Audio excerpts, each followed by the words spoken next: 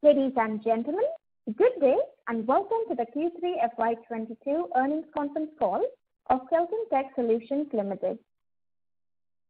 As a reminder, all participant lines will be in the listen-only mode, and there will be an opportunity for you to ask questions after the presentation concludes.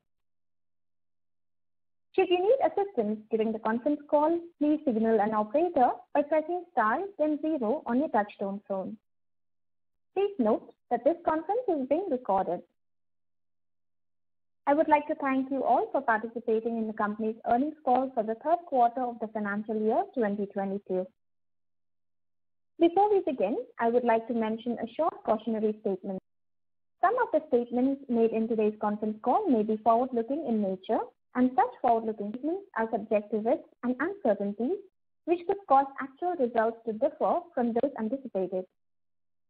Such statements are based on management's beliefs as well as assumptions made from the information currently available to the management. Audiences are cautioned not to place any undue reliance on these forward-looking statements in making any investment decisions. The purpose of today's earnings call is purely to educate and bring awareness about the company's fundamental business and a financial quarter under review. Now, I would like to introduce you to the management participating with us in today's earnings call. We have with us Mr. Niranjan Chintam, Chairman and Whole-Time Director, Mr. Karanjit Singh, Chief Executive Officer, India, and Mr. Srinivas Potluri, Chief Executive Officer, US. I now hand the conference over to Mr. Niranjan Chintam. Thank you, and over to you, sir. Thank you, Margaret. Good evening or good morning, wherever you are. Want to welcome all of you for our Q3 earnings results and call. Just want to give you a few highlights of the quarter on the numbers first, and then we'll talk about the qualitative part of our Q3 performance. First, the financial results. We have achieved close to 219 or 220 crores of revenue this quarter. This is in comparison to last quarter of 5.2% growth and comparison to a year-on-year growth of 11.1%.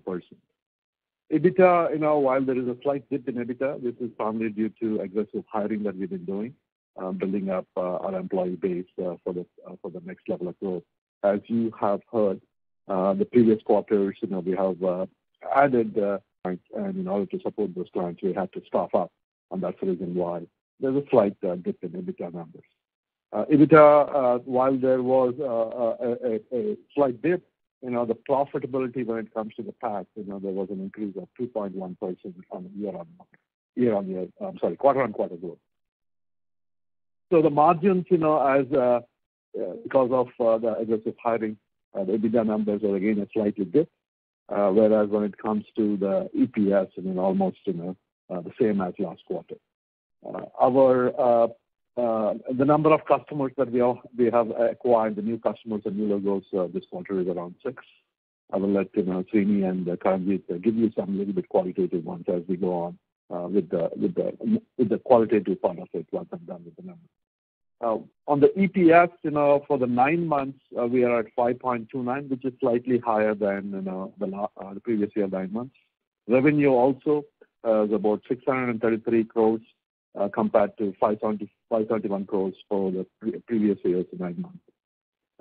The EBITDA numbers and the PAT numbers, are almost in line with what it was for the previous 9 months or last year's 9 months.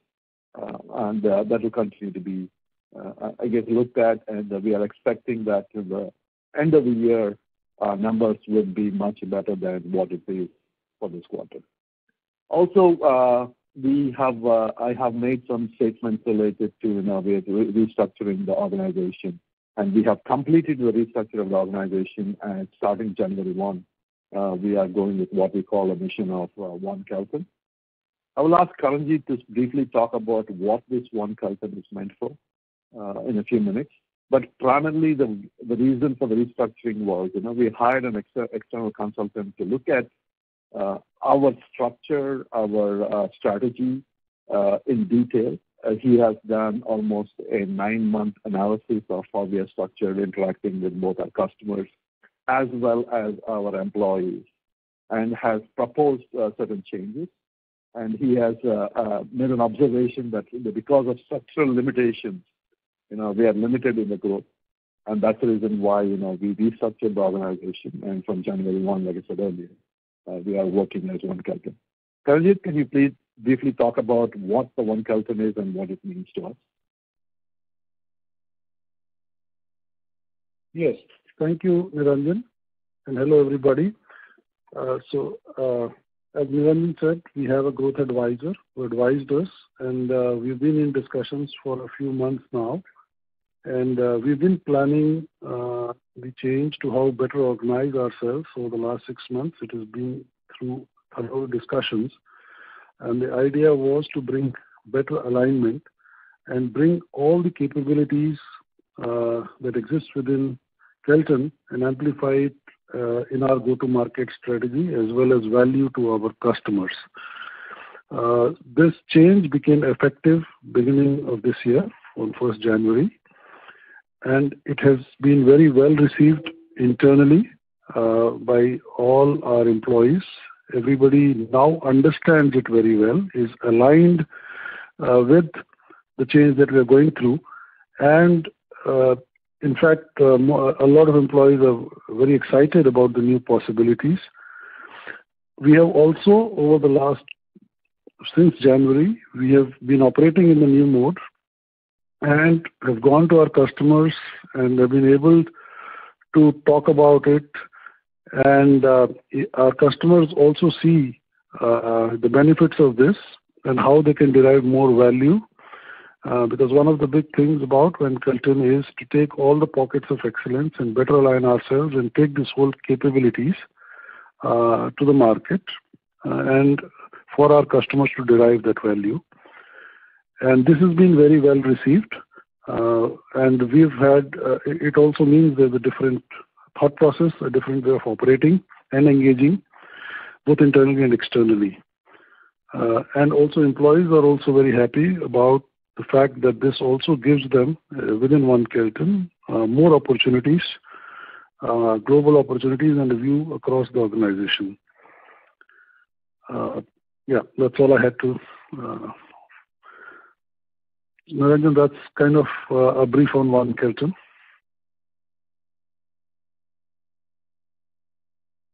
Thank you. Should we open the floor for Q&A session?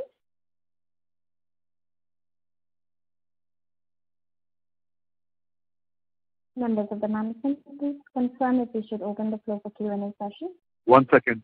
Margaret, yeah, hold on for a few more minutes. Sure. Thank you, Karanjit.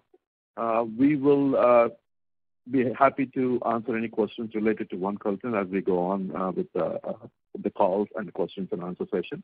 But before that, I wanted Srini to talk us through of the new logos and new customers that we acquired in the last 1 quarter. Yeah. Srini, go ahead. All right. Yeah. Thanks, Niranjan. So from a perspective of Q3 FY22, we have had some major wins, and I will generally brief about 6 of those wins. I'm happy to say that 3 of them are in the fintech area. 1 is in healthcare. One is one of the largest equipment rental companies in the world, and the last one is a emerging technology company. From a perspective of fintech, we have been selected as a preferred technology partner by one of the leading fintech companies in the US. And what we are doing for them is we are enabling advanced digital identity verification in line with the Web3 framework or the Web3 ethos. This is really cutting edge at this point.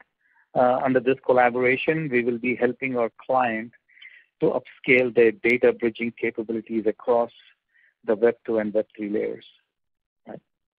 And we actually, in this project, are going to leverage the blockchain technology to help our client optimize their dynamic know your customer or the KYC process. So that is really exciting. Another one of the fintech companies that we are working with is in the GCC region, and we are collaborating with them to build an innovative digital gold hedging and storage platform, leveraging gold as a non-fungible token or an NFT. These ERC-20 compliant tokens will enable the client's users to buy and redeem digital gold for hedging and investment purposes. The third fintech company is interestingly in the education lending space, and they have partnered with us to digitalize their end-to-end customer journey. We are basically helping them to achieve an agile customer experience transformation across all of their users' touch points through a mission-critical mobile application. What this app will do will enable students to evaluate different financing options. Okay. Then from a perspective of another emerging tech company, we have been chosen as a strategic technology enabler, right, in trying to disrupt the next generation QR technology. And this is basically so that their customers can achieve a holistic experience. And we are focusing on redefining the entire user experience by building an intuitive platform to create custom dynamic QR codes with advanced embedded real-time analytics. Then we spoke about three of the fintech companies and the high tech or the emerging tech company. One interesting, going back to an enterprise, which is the largest equipment rental company in the U.S., globally actually it is one of the largest equipment rental company, has selected us, Kellton Tech, to modernize its core critical IT applications and infrastructure. Under this particular opportunity/engagement, we are helping our clients to define and execute a transformation roadmap for their current technology ecosystem by making it future-ready, secure, resilient, and scalable. The healthcare company that I alluded, for one of the leading companies in the U.S., we have been building an intelligent BI platform, the business intelligence platform, by integrating disparate data sources to enable single window tracking of workforce performance and analytics, creating a dashboard of sorts for us. And this is a global workforce management company in the healthcare space. That's all I have. Niranjan, those are 6 of the major wins that we have had in the last quarter. Okay. Thank you, Srini. In addition to this, last quarter we have launched Humble, which is an NFT marketplace. I think there was a press release that was sent out. Just to add to what Srini was talking about, NFT is an interesting area. There's a lot of investment, a lot of interest going on in that NFT space. And we have successfully launched multiple different projects, our cloud platform solutions for our customers in the NFT space. As you all know, NFT space underlying technology is blockchain. Hence, that's an exciting space that we have expertise in, and we are working with our customers to launch solutions for them. With that, Margaret, can we open up the call for questions? Thank you very much. We will now begin the question and answer session. Anyone who wishes to ask a question may press star and 1 on the touchtone telephone. If you wish to remove yourself from the question queue, you may press star and 2. Participants are requested to use handsets while asking a question. Anyone who would like to ask a question, please press star and 1 at this time. Ladies and gentlemen, we will wait for a moment while the question queue assembles.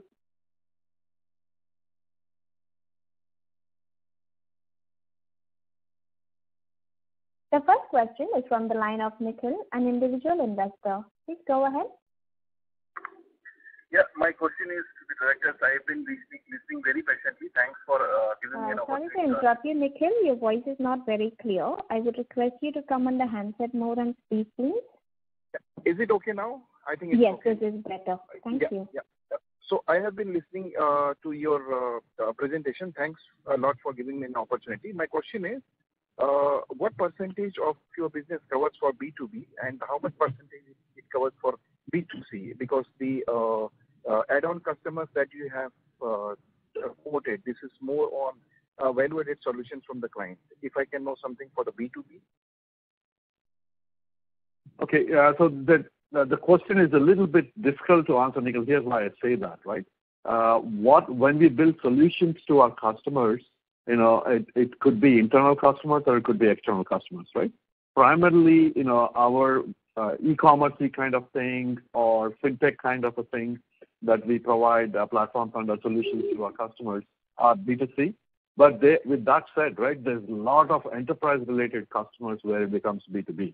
I don't have a breakdown as such, but ultimately what I would say is that, the customers are either could be internal or external. Maybe, Karanjit, do you have any idea to talk about a breakup on the percentage basis? What would be a B2B kind of a solution that, we're building for customers? Okay, thanks a lot. Now, I was just wondering, let's say you are focusing on the education line, wherein a set of clients the one you mentioned, that is students, the kind of students approaching you, that's more of a consumer-driven business. Now, I was referring, if I'm not mistaken, there is some pharmaceutical company from US which had given an order to you. So in that case, B2B means segmenting the business into pharmaceutical or maybe power industry or maybe engineering industry and tapping from the marketing team of yours to this set of customers. That's B2B I meant, basically. Segmenting and then focusing on these customers. Okay, so you're asking from an industry vertical. Nikhil, if I'm right, then you're asking from an industry vertical point of view. Yeah, that's right. That's right. Okay, we are industry agnostic, right? With that said, there's a lot of these high-tech companies. Now, what Karanjit just talked about, the fintech, the healthcare, in these kinds of situations, there's a blur. The line is blurred. What exactly is high-tech versus what exactly is, what exactly is consumer-facing, what exactly is internal-facing. It's always a blurred line, right? End of the day, there are customers. Yes, when it comes to fintech industry, it is a B2C because the customers are coming online trying to do something. Like the healthcare, there's a B2C. In a pharma-related company, we may be restructuring the way they do their business internally, but that there's an ultimate effect on the customers too, right?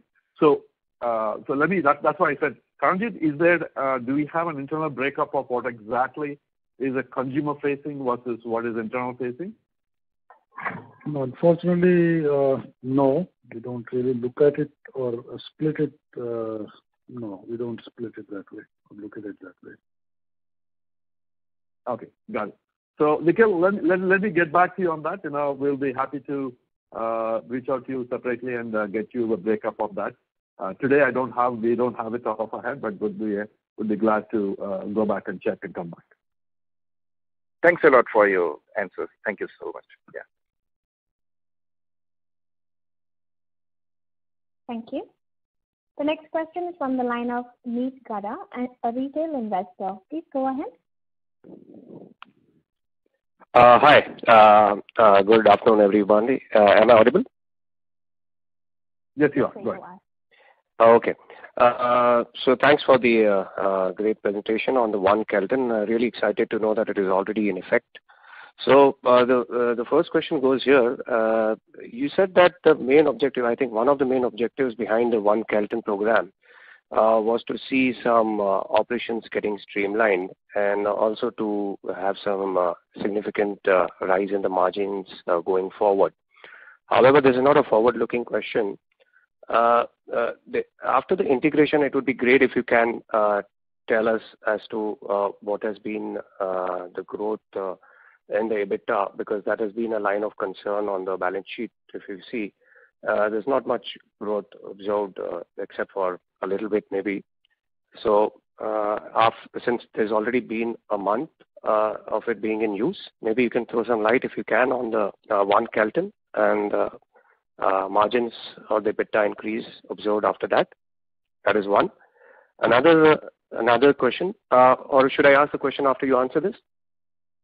No, please go ahead with both the questions. Go ahead. Yeah, okay. So another question is, in the last meet, I think it was being highlighted that you were trying to convince some companies in the US to get some work done in India in order to increase the margins. And again, this was being done in order to increase some revenues and also to garner some more customers with the increase of the margins and lower cost. Any update on the same? And also there was a consultant, if I'm not wrong, which was hired to help you guys in advising. Any inputs that you would like to share that was given by the consultant, if you can? Sure. So I think that's something. Thank you for your questions. Let me start with the consultant. So like Karanjit has already stated, we have hired a growth advisor. He's the one who proposed this restructuring of the organization. So the way that is the one Kellton is what Karanjit and I talked about. So we have implemented that. He's also advising us, as to how to approach the customer, how to go about this to get more from each customer. That is, get more revenue from each of the customers. So there is a strategy around that. We have just started to implement it.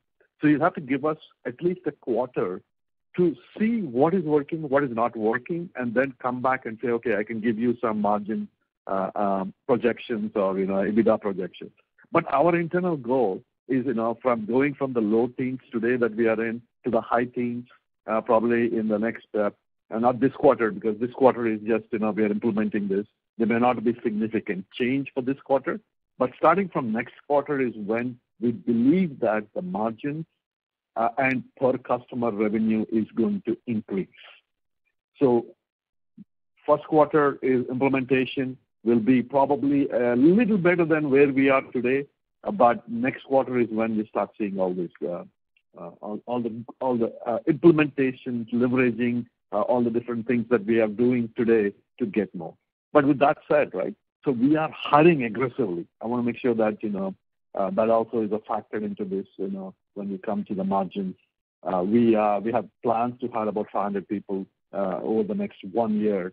And as I stated earlier, when we hire people, it takes close to 5 to 6 months before we start seeing revenue coming from that particular individual. So that takes some gestation time too. So when we are on this growth trajectory, the margins are going to increase, but not as much as what we want to. But our target is to get to the high teens when it comes to the EBITDA numbers and get to 10 to 11% when it comes to the bottom line numbers. So those would be the targets that we are trying to achieve in the near term. And then the long term, we will come back to you probably in a couple of quarters based on how our implementation of One Kellton goes, and then we can tell you, hey, what would be the long-term strategy of the EBITDA and the bottom line. But the near-term goal, again, I'm repeating, is to be in the high teens when it comes to the EBITDA and get to the 10 to 11% bottom line numbers. All right. So also in the debt, the company, as you had already said before, was constantly trying to reduce the debt every year. But this quarter, there's a sudden increase in the financing cost, 17%. Would you like to, throw some light on that? And the other expenses, does that have the consultant cost included in it, or is it something else? Okay. So the debt is almost in line with what we had last quarter. It's not like it has gone up significantly. So just to give you an idea, right, just the total debt is around 95. The cost of finance has probably gone up because the working capital is a fluctuation, in that particular quarter on what is happening. But, there is also what happens is, there are renewals that happen every quarter because we have limits that are set, yearly all over the world, right? Different quarters, different renewals happen to our existing lines. And typically those costs come in that quarter. That's the reason why there was a slight increase. And also there's a foreign exchange conversion also, right? So when there's a dip in rupee, the amount might look significant, but they're almost flat is what I would say when it comes to the total debt part of it.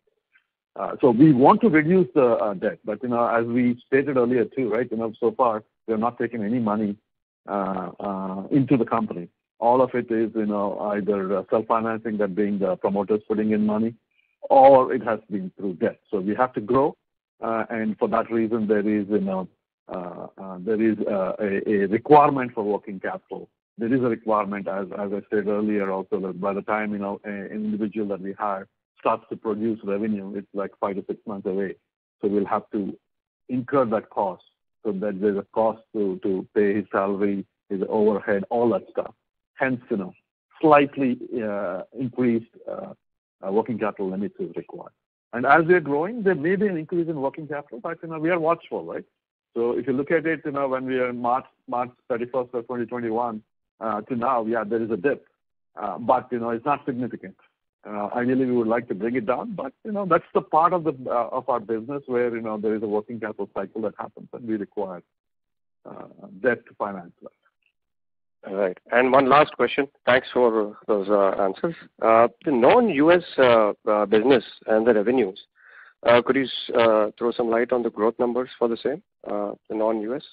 So the non-US, Europe was a focus target for us, focus area of geography, but unfortunately last quarter, because of that Omicron third wave, right, there was a lot of shutdowns, and whatever we anticipated that it's going to take off has not done. And even today, some parts of Europe are still in a lockdown mode, whereas UK has opened up. We are hoping that this quarter is when everything gets opened up. I think the third wave of Omicron is going to pass, and hopefully we get back to normal. If we get back to normal, and then we start seeing regional growth coming from Europe, while Asia Pacific is increasing rapidly, US is growing. The new customers that Srini talked about are all US-based customers today. The big wins. Okay, we do have wins coming in from India, and East Asia is another focus target. We because of lockdowns, we can't even travel. While we are able to sell certain things through remote, but customers like touch and feel, and our employees have started to travel, not internationally yet, but domestically they're traveling, and we're able to get a lot more. We will be able to get a lot more customers and revenue coming out from these regions. But today, the major portion of our revenue comes from US, like you rightly pointed out. All right. Thank you so much. It would be great if you can, give some projection of the Asia region, because the NFT businesses for, I think, majority of the companies are witnessing some exponential growth from the Asia sector. So any specific huge exponential growth that we expect from the Asian region? So Asian, let me ask Karanjit to answer that. But our experience that we have gained in the US is going to help us grow in the rest of the region. Karanjit, are we seeing any traction when it comes to NFT in the Asia Pacific? Yes, we actually are. In fact, we've been invited to participate in an RFP, in a recent RFP.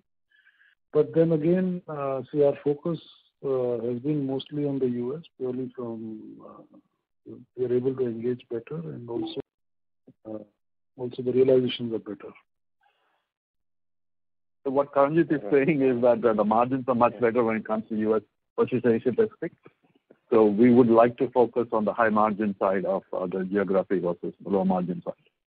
All right, sir. Thank you so much. Lovely speaking to you. And just one last thing. Any update on the operations being shifted to India, and what percentage, if would that be? Okay, sir. The operations are in India, right? Majority of our employee base is in India. We have now over 1,000 plus now in India. And the hiring that I talked about, just to give you a ratio, right, it's going to be 400 people in India versus 100 people in the rest of the world. Wow. So that is a way of us to move some of these, on-site deliverables now to off-site deliverables. We are working with our customers, and I think, like I said earlier, there was resistance, but now there's acceptance because I think COVID has opened up every of our customers to say that, hey, these guys can produce quality deliverables out of India. And we have made significant investments in coming to hiring also in India, going with a little bit of high-end kind of deliverable employees. We have hired head of HR from major organizations are coming and helping us as a part of this journey that I talked to you earlier, to break that structural limitation, to give us that global delivery. While we had global delivery, a higher capable global delivery team. And that is something that there's a huge focus on that. That's the reason why probably some of these margin pressures that you're seeing is primarily due to all these hires that we've been doing. And they are expensive resources, as you are aware, bringing people on board to deliver this high quality deliverables that we want to do to our customers.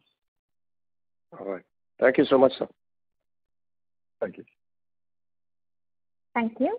The next question is from the line of Kapil Das from GEIIPL. Please go ahead. Thank you for the opportunity. Yes, please go ahead. Thanks for the opportunity. Just one clarification before I start. Actually, I don't represent a company. I'm an individual investor. And I've been following Kellton Tech management's commentary since almost more than a year. It's really heartening to see a lot of progress being made in terms of One Kellton and some of the other wins that the management team actually graciously discussed beginning of the call. Before I jump into more qualitative aspects of it, I just have a couple of very high-level bookkeeping questions. I think one of this was also asked by one of the previous participants about the other expenses increasing by about 17% in the last quarter. And also there is a bucket called unallocable expenses of about 42 crores, which is approximately 20% of the revenue. Can you please throw some light on these two numbers before we jump into the more qualitative questions? Sure, absolutely. So I guess I probably missed that question. I did not missed answering the question rather. So yes, there is a growth in other expenses. This is a combination of the consultants that we have hired to help us with the restructuring. Two, subcontracting. Since hiring has become a challenge world over, right? We have, I guess, where the deliverables have to be met, the target the deadlines have to be met. We have hired some external subcontractor consultants to help us do the delivery. Hence, that has gone up. Just to give you a perspective, and just in December, we hired about 80 people. So this hiring process will take time.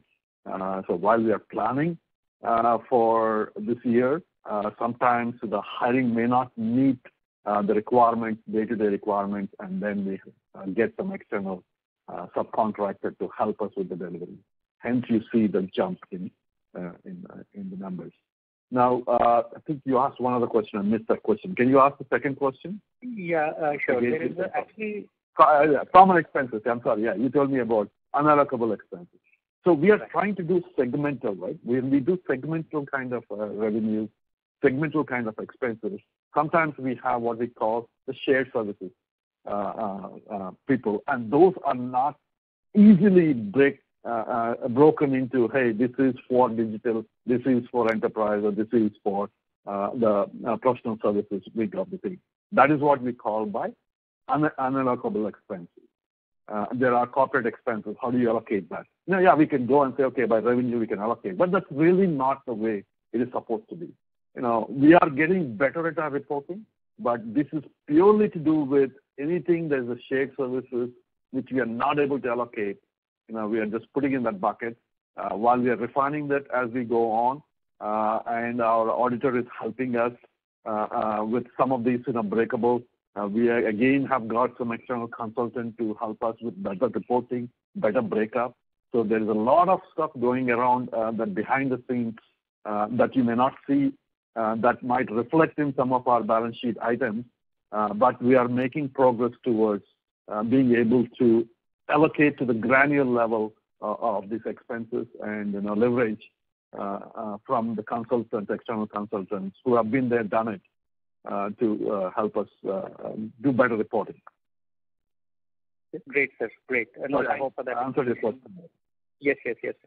Thanks for that. Really fair enough. One more question, sir. I see that the standalone results, when we look at it, the numbers are almost, 1/6, 1/7 of the overall consolidated results. So, do I read it right that the standalone entity, that is the earlier Kellton Tech, actually when compared to the subsidiaries overall, is it really that size in terms of revenue and other allocations? Generally, actually, what we see is even if, sorry, please go ahead. Yeah. Good. Please go ahead. Yeah. No, basically. So let me answer that, and then you can ask your follow-on questions, right? Absolutely. See, not the standalone. I guess probably the way you're reading the standalone is probably a little bit misleading, is what I would say. Here's why I say that, right? When we do billing to our customers, anything that we bill from India is called the standalone revenue. Anything that is built in our entity subsidiaries in the US, Europe, or Asia Pacific, wherever that is, customers prefer to bill from the local companies versus billing from India. So that's the reason why the huge skewness comes in. The delivery may be happening from India, but the revenue is coming through the subsidiary to India. So it becomes a transfer pricing kind of a scheme. So in that scenario, what happens is, we book the revenue in US, Europe, Asia Pacific versus in India. So standalone is nothing but a parent company where we have some revenue that is India-based business that goes there.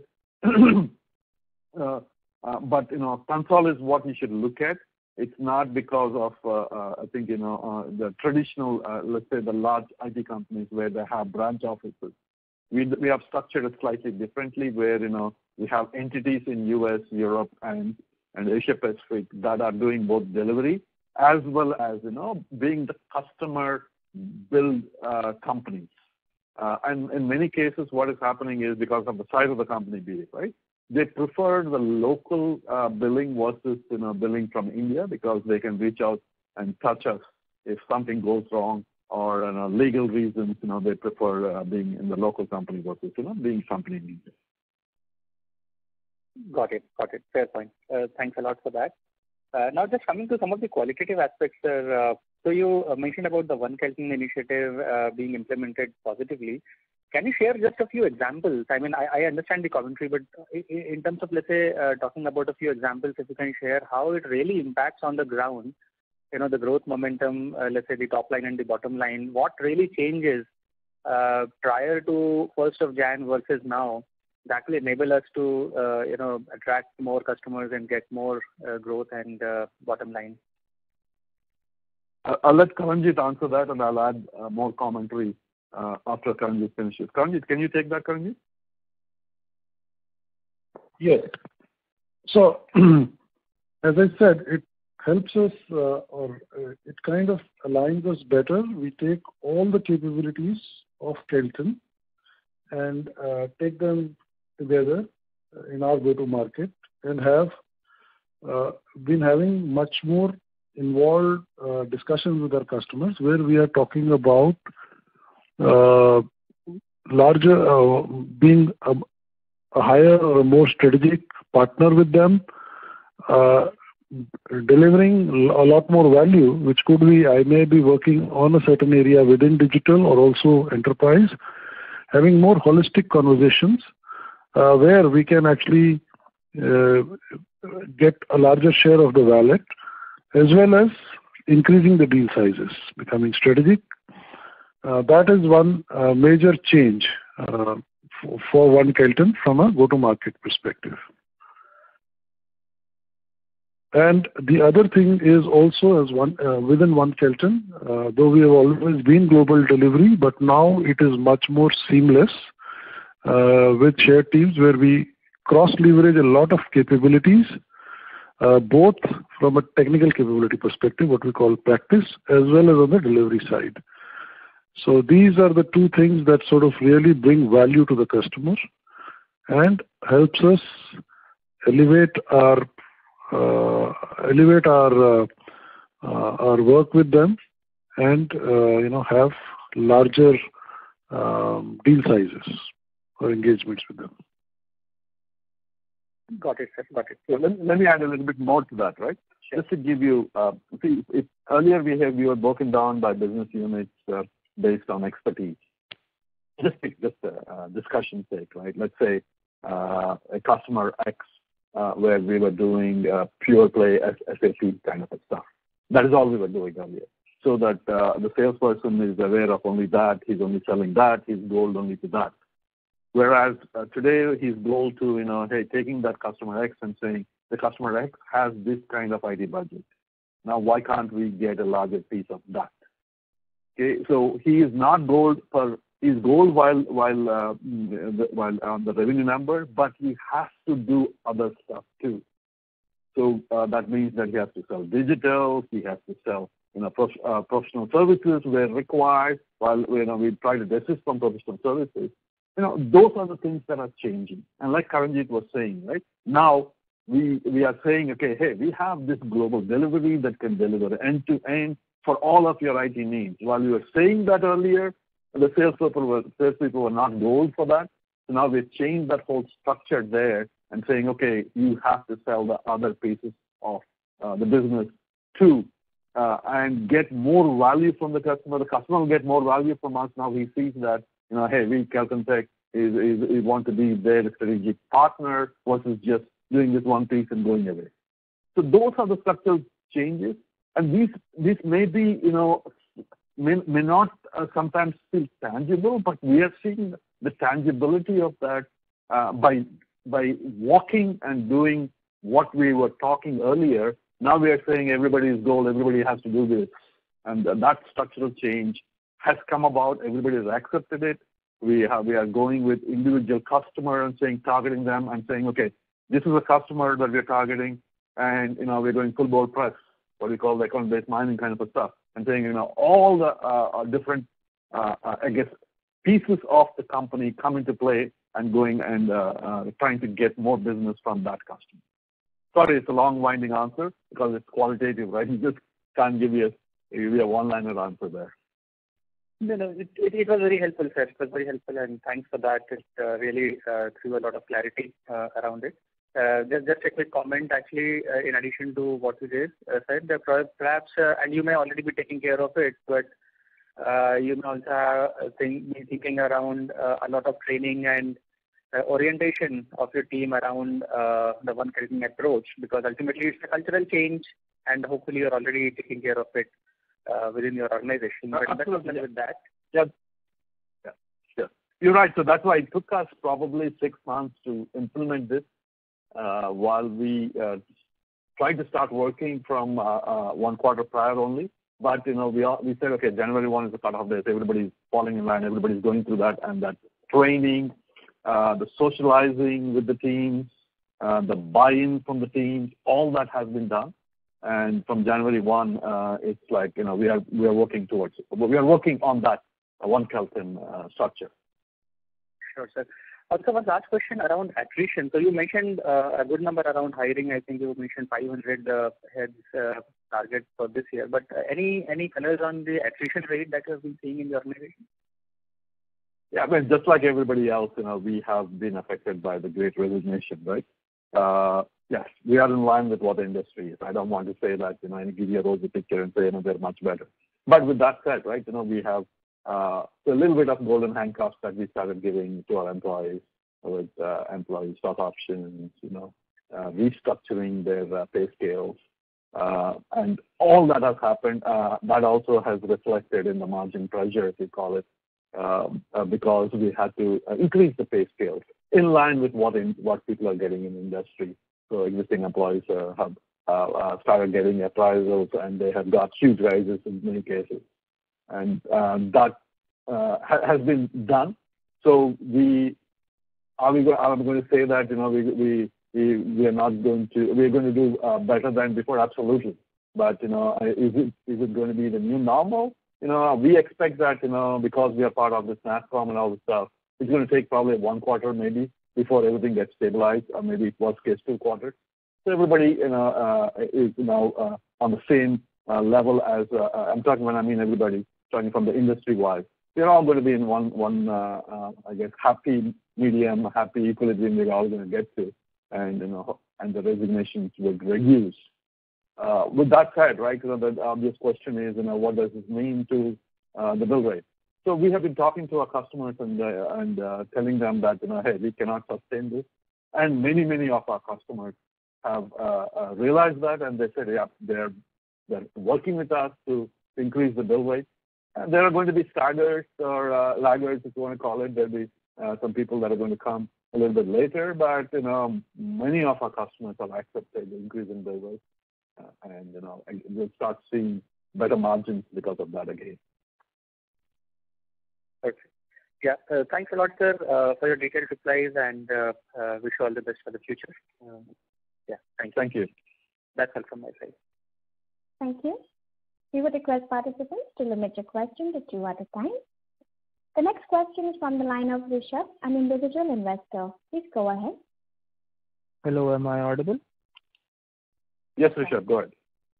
Yeah, good evening, sir. So my question is, out of the total clients you have, can you give the bifurcation how many are in 0.5 to 1 million range, 1 million plus and 3 million plus?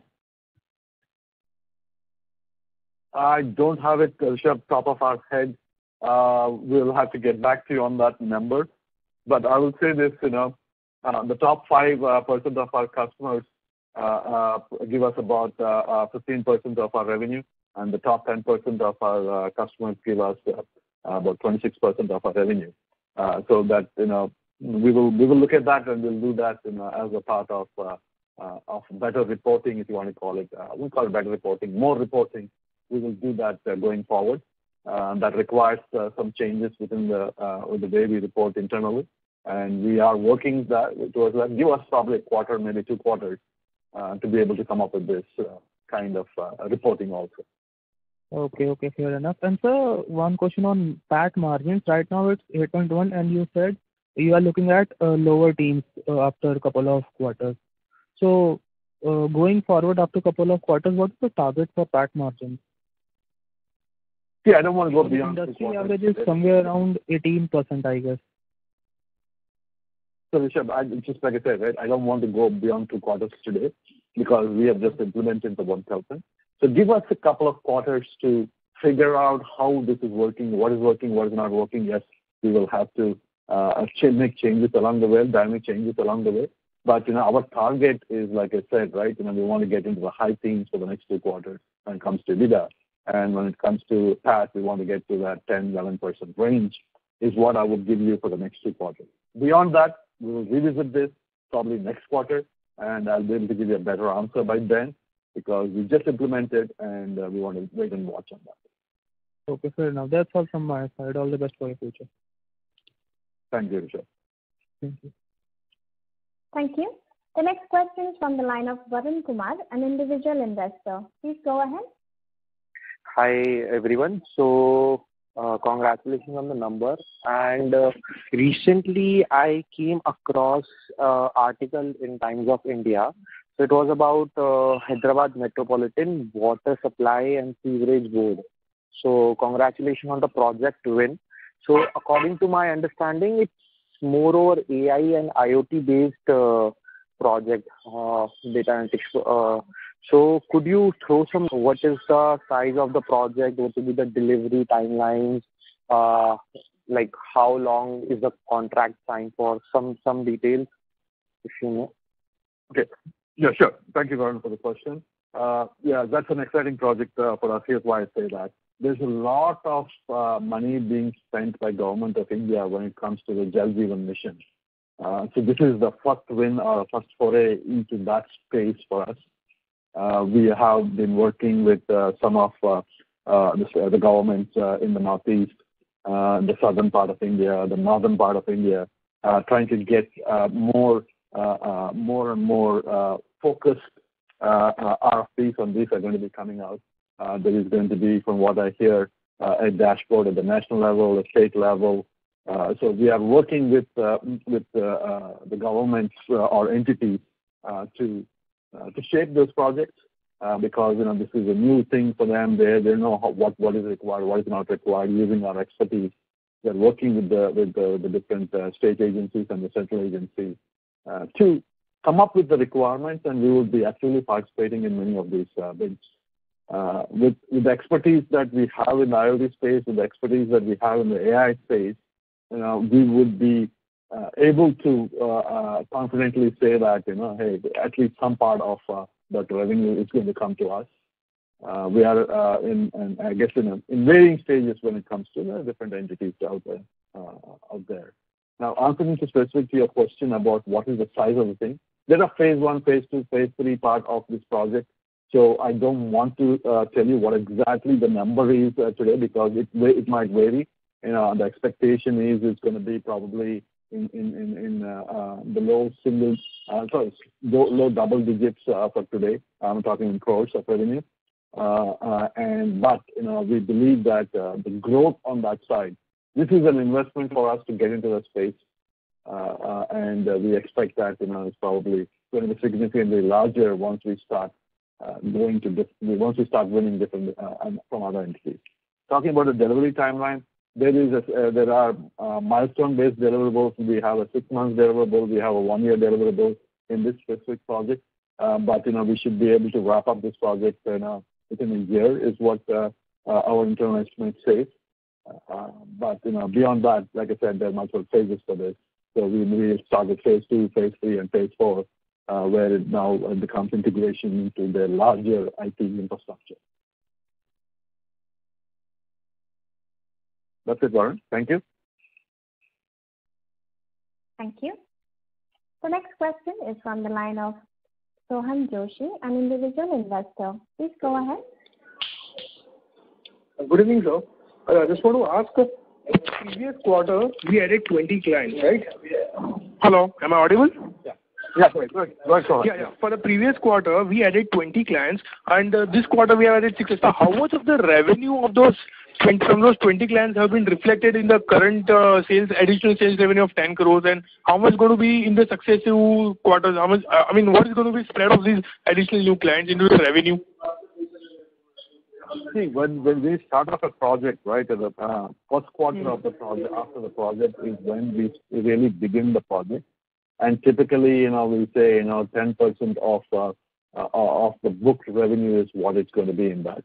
And over the next quarters is when you start seeing significant revenue.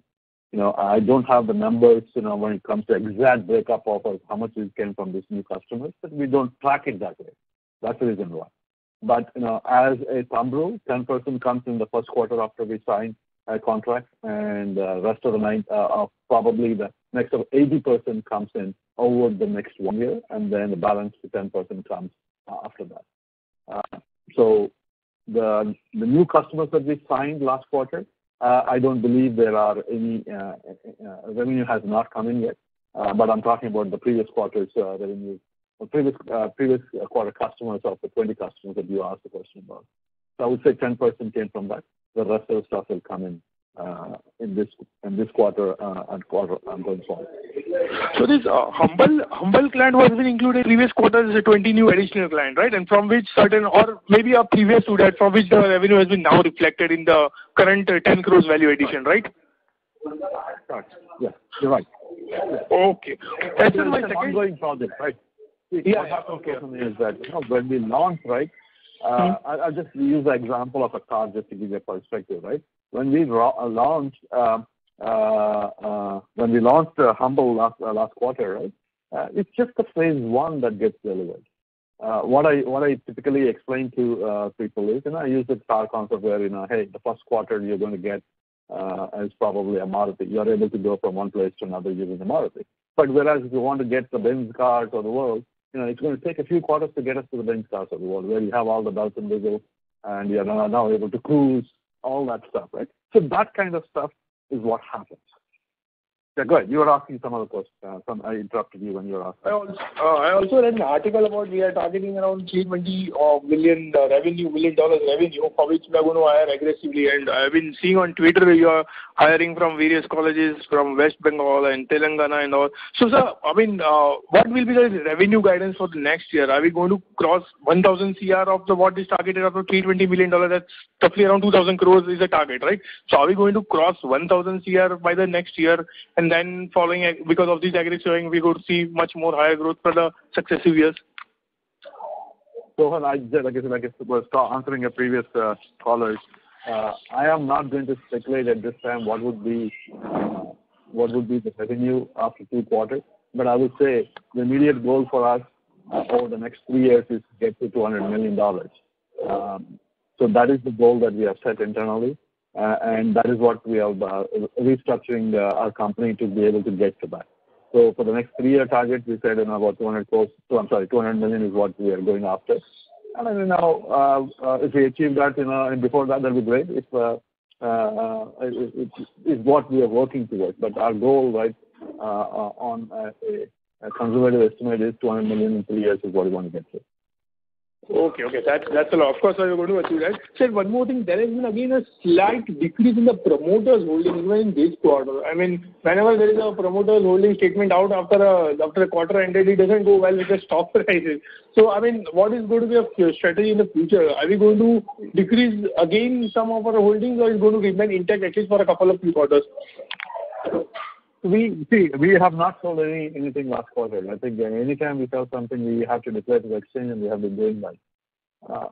I don't know what the decrease is. Probably it's because of employee stocks, ESOP that got exercised, or that's the reason why there may be a slight percentage decrease, but the quantum is the same. We have not sold anything last quarter. Okay. And sir, one more thing, sir. Are we going to pitch anything for a stake to any FII for going ahead, sir? If we go ahead aggressively for the one Kellton, and are we after a couple of years, are we going to pitch for a good FII to buy a stake in a company? I mean, right now, are we actively pitching? No, absolutely. We are not doing any road shows at this time. But we are talking to people. When people are interested, they call us. We are absolutely talking to them. So don't have any timelines as to when somebody is going to invest in a company. We have stopped, I guess, road shows. Probably I would say about 4 or 5 years ago is when we did the last road show. But if somebody is interested in us, we have been actively speaking to, and we will continue to speak to. But there is no specific strategy today, I would say, that we are going after. But I would say that with that said, right, there are some people that are buying who are interested in our shares, and we are seeing that in the shareholding patterns that we get. But we do want to look at if somebody wants to invest, and we will be able to get our target of 200 million much faster, and we can go with a new target based on investment. But at this time, right, we are not actively on a roadshow. But if somebody is interested in investing in the company, absolutely, we would love to talk to them, because no entrepreneur would say no to money. Yeah, of course. Of course, sir. So one last question, sir. For the European business, so after this quarter, say from the April onwards, we are going to see some growth even much more faster than we anticipated, because last quarter got affected due to Omicron. But at least we can see some growth in European business from April, right? That's correct. That is the plan. Yes, you're right. Absolutely. Okay. Is a focus area. Okay, so let me not get into the figures, at least because we can't anticipate as of now. But thanks. This was quite good help to us. Thanks a lot, sir. Thank you so much. Thank you. The next question is from the line of Amit Mishra, an individual investor. Please go ahead. Hello, everyone. Thanks for giving me an opportunity to ask questions. Sorry to interrupt, Mr. Mishra. May I request you to come on the handset mode, sir? You're not very clear. Okay. Hello, can you hear me now? Yes, this is better. Please go ahead. Yeah. Okay. Hi, everyone. Congrats on the decent set of numbers. My first question is, I'm very new to the company and still reviewing our business and future prospects. So in this context, I was thinking it would be apt to hear the management itself, regarding your long-term vision for the company. And also, I understand the current line, broadly I understand the current line of business, what we are pursuing, which is standard consulting and services work. But do we have any plans to develop high margin, strong core products going forward? Or do we have, aim to develop work on technologies that are unique and could result in patents and TMs? So the thrust of my question is on margins basically, but because historically we have been in mid-teens at best, a typical, service provider margins. So if you can elaborate on long-term vision and how and what are the plans basically? Yeah. Okay. So Amit, to answer your question on the long-term vision, I'll just start from purely the premise of starting this company. When we started this company, we started with a slogan where we call infinite possibilities with technology. When we started in the new age kind of technology, and today also we have the same strategy where we offer cutting-edge solutions using newer technologies. With that said, right, there is always going to be customers that we service which may not be the new age technology, because enterprises typically what it takes is it takes a little bit of time before they start adopting new age technologies. I guess that line has blurred between startups and enterprises nowadays, where even enterprises are investing in the Web 3.0 that we talked earlier about the NFTs. So there's a lot of exciting stuff going on, and we are ahead of the curve when it comes to many of our peers in these kinds of regards. Yeah, we want to stay ahead of the curve, and that has been our strategy, and it has worked successfully for us. It will continue to be ahead of the curve, but the margins, because like I talked about earlier, right? The structural limitation was there. That was structural limitation. Now we have removed. The margins should improve, and it should improve over the next 2 quarters. Is when it will start showing with what we have planned so far. Now, answering your question about the product side, we are not a product company. We are a services company. We do have 1 or 2 products that we use more to sell it as a platform, as a service. When it comes to when I mean platform, right? I'm talking about using the platform to provide solutions to our customers much faster than what it takes to implement something from scratch. So that is what we do, but we don't do product selling today. We have 1 product that we have in the oil and gas industry that we have delivered successfully to a few customers, has not taken traction to the extent that we want to take that traction to. But because, as you are aware, product takes a lot of marketing dollars, a lot of time before adoption happens. But once you start selling that, a few licenses, then everything else goes straight to the bottom line. But, we are not a product company, and we don't want to be. Okay. No, it's okay. It's clear. So we just focus on our core areas and get strong in there. There's no problem with that. Second question, it's more on, promoters' stake. I've noticed on the screener that last 8 quarters, the stake got reduced by 10%. So I just want to hear you out, like how it was done. Was it open markets or some investor took it off from you? And there is also outstanding pledge there around 12-13%. So why was it created? And to just get some historical on it, because I didn't research enough. And why? When can we expect it to be released? If you can elaborate there. Okay. So Amit, so since you are not aware of historical, I'll be happy to answer that. So let me start with the pledge part. So Amit, we are a first-time entrepreneur. No, I mean just to sorry if it was not clear. I saw the shareholding pattern of last 8 quarters. Let me answer that. I'm answering that. Yeah. Okay. Let me answer that. Yeah. So we are a first-time entrepreneur, and our family has not been an entrepreneur before.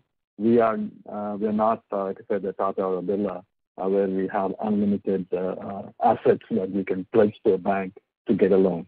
So typically in India, from your accent, I see that you may not be, you may have been sometime outside India. In India, typically what happens is when you take loans, they want collateral. So the collateral, we don't have any collateral or hard assets within the company. It's all the people and the computers is what is the asset of the company. So we had to pledge our, being the promoters' properties to get loans. And like I was saying earlier, we're not a Tata Birla. We don't have unlimited properties to pledge. So we had to give out our shares as a pledge to the banks to get loans for the company. This is not loans taken for the promoters, but loans to the company. And the banks, once they get some hold of some shares, they are very unhappy or reluctant to release the pledge, despite let's say the amount of loans that they're taken has come down dramatically, or the share price has gone up. So we have been trying to extract the shares out of the bank, but they're not been releasing it. We are working with them. Right? So this takes a long time to get them released. But I want to assure everybody that these loans were taken for the company, and the pledge was for the company's loans and not for individual loans. Okay, so that is one part of the question now. Okay, yeah, okay. And on the 10% you asked about, the sale of shares, right? See, this as I stated earlier on this, the COVID has I guess opened many people's eyes as to the liquidity needs, both from an individual level as from a company level. So the same thing has reevaluated within the family. And my dad is 80 years old. He's the majority shareholder. He felt that hey, we need to retire some of the debt that we have on our personal books. So that's the reason why the share sale has happened, to get more liquidity and also to reduce the family debt that was there. Would that continue on? I don't believe so. But, like I said, my dad is 80 years old. So he might come and say at some point say, okay, let's relook at this. But at this time, I don't have any plans to sell the shares. Okay, that's fair. Yeah, okay, understand. That's it from my side. Thank you very much. Thank you. The next question is from the line of Meet Gada, a retail investor. Please go ahead. Hi, sir. Happy to get back again. I just saw one interesting paragraph from the statement. It is regarding the live QR code technology scanning, which is going to come up with. I just wanted to ask you, the real-time embedded analytics, is this technology into existence by any of the companies, or is this the industry first? Yeah, I mean, there are a lot of, I guess, like I was saying earlier, we are doing a lot of cutting edge stuff. There are a few things that, I don't want to reveal customer names, but I can talk about a few things where we do exciting projects that nobody has done before. I guess if you have a Star Trek analogy of bold to go where no one has gone before. So those are some of the projects that we do. We are working for one of, I guess, a global multinational where we're doing sentiment analysis using purely what is going out there, using AI, ML kind of technologies to see what is the different things that are going in social media, if what is being sent out by individual employees, is it in line with their standard template, or is it something different? Is the color scheme going the right way or the wrong way? Is there a bleeding of colors? So this is exciting space that we keep working in, and then including the NFT space, right? There's NFT, a lot of buzz is going on in the NFT space, where people just talk about, hey, we have done Humble only.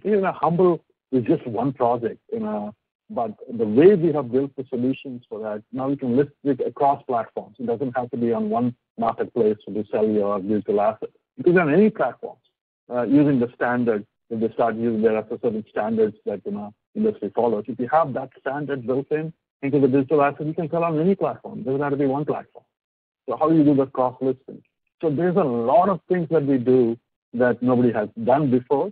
While probably we are not marketing ourselves the way we are supposed to, But there's a lot of exciting projects. If I talk to individual employees, you can see that the stars in their eyes when I say, okay, what are you doing? And it goes off, and for them it's no brainer. Hey, hey, I'm doing this, and when you start thinking back, right, and that is cutting edge stuff. Being augmented reality that we're working in this NFT space, the Web 3.0. There's just now people are talking about Web 3.0, but we've been working on those projects for a while. So those are the exciting stuff that we do. And for that is, for us, hey, if we've done it, it's nothing. It's just a standard thing. Right. Because I come with an IT background, and if I'm not wrong, I tried Googling after reading this statement, and I couldn't come across any company which is providing this so far. So I think this should have been one of the, the highlights of the presentation, but I think it's hidden somewhere in the detail, which is not fair, I guess. Understood, but we will try to bring it up. At this time, we are more on execution mode than in a marketing mode when it comes to.